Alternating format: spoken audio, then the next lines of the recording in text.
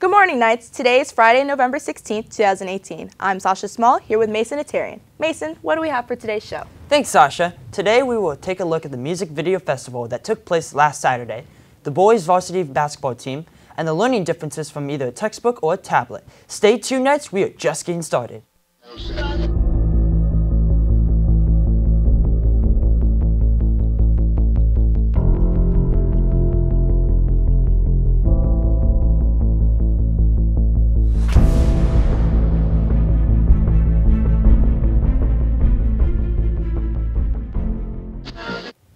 Students from TV Production hosted the 7th Annual Music Video Festival, where they sat down with professional music video directors and screened their very own music video projects.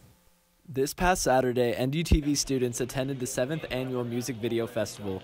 Before the festival, the students sat down to a delicious lunch and talked with 5 music video directors, including Fredo Tovar.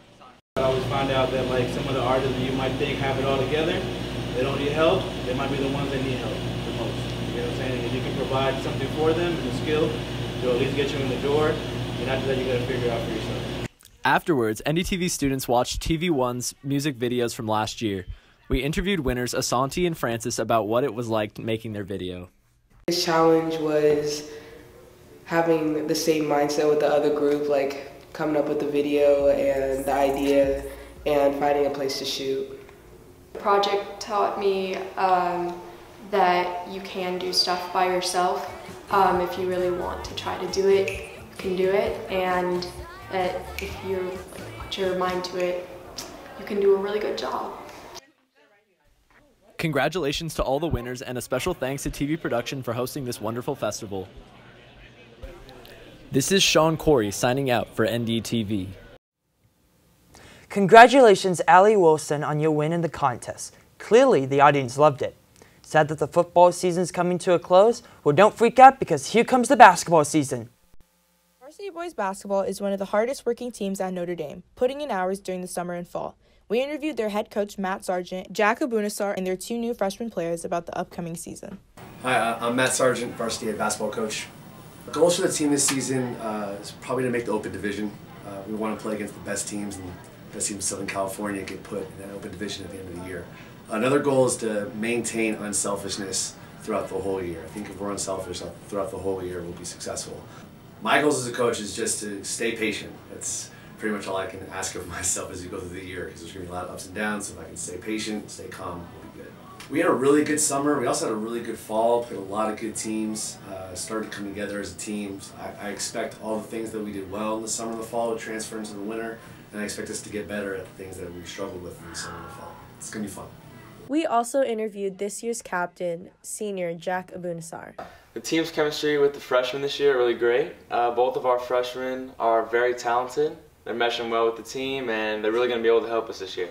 I think we'll have a great season this year. If we continue to stay healthy, play together, listen to our coaches, trust each other, we should be able to beat anyone we play. It should be a great year.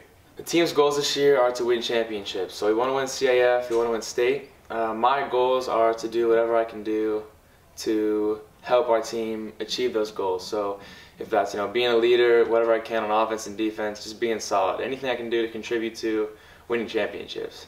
The newest addition to this year's team are 2 freshmen. My name is Brandon Perez. And my name is Ben Schultzberg. Being a freshman on varsity is pretty cool. I can't wait for the season, and I'm really excited.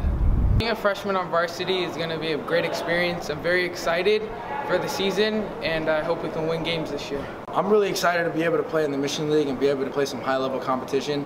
I can't wait to be able to play against some great players and be able to be pushed to my limits. I'm very excited for the home games, the big crowds, just getting closer with great teammates and just becoming better as a team. Make sure to come out and support the team. Their first home game is on December 14th. This has been Lori Razan And Sasha Small, signing out for NDTV. Good luck on the upcoming season, boys, and good luck on your game today and tomorrow. iPads have quickly taken over textbooks at ND, so we're investigating which is more efficient, tablets or textbooks. In today's world, there's a new technology happening. Gone are traditional ink and paper textbooks, and incoming are iPads, and book bags are getting lighter. iPads are becoming the new digital bookcase for most students. Schools are increasingly looking to the best tablet out there to help students with everything from reading to taking quizzes. iPads are everywhere. Even the cost of purchasing an iPad is a lot cheaper than buying a textbook, which leads us to the new and somewhat old question of which is better, iPads or books.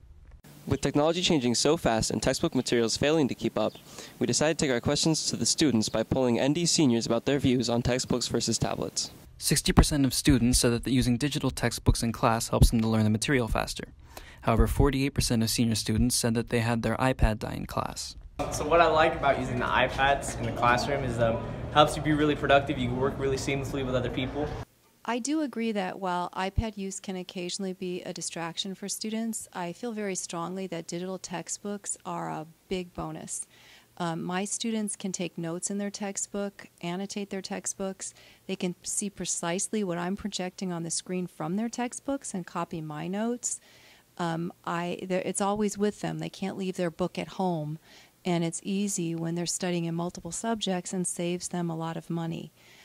So personally, I'm all for digital textbooks, and I think in terms of the iPad distraction issue, we can deal with that in different ways in terms of how they work on their assignments. Or I prefer textbooks over iPads because you can't really shut off you can shut off an iPad, but you can't shut off a textbook. And like textbooks are kind of easier to use, and like you can use them late at night. Another issue that students had when using the iPad is that they can easily get off task sometimes with it.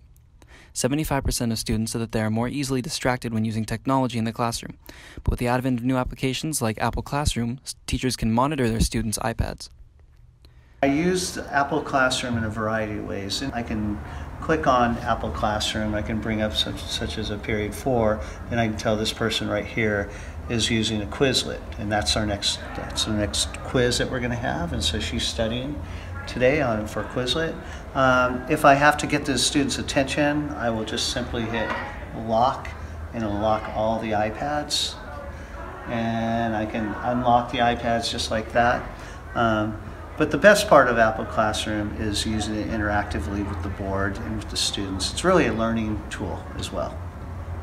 As we wrap up our report, we can conclude that the majority of students do prefer the use of a tablet over a textbook for lots of reasons, such as the information detailed in our poll. We also found out that students prefer tablets due to the issue of carrying heavy books in their backpacks, and because they feel that tablets better prepare them for a world more immersed in technology. So yes, we can say that tablets do still rule. I'm Andrew Midas signing out for NDTV. Teachers agree tablets are better than textbooks. Just don't get distracted, Knights. Remember to go to support our varsity boys football team as they compete in the CIF semifinals. Tickets are free for the first 200 students who get there. That's it for today. We hope that you enjoyed our show. I'm Mason Atarian. And I'm Sasha Small. Have a wonderful weekend, Knights.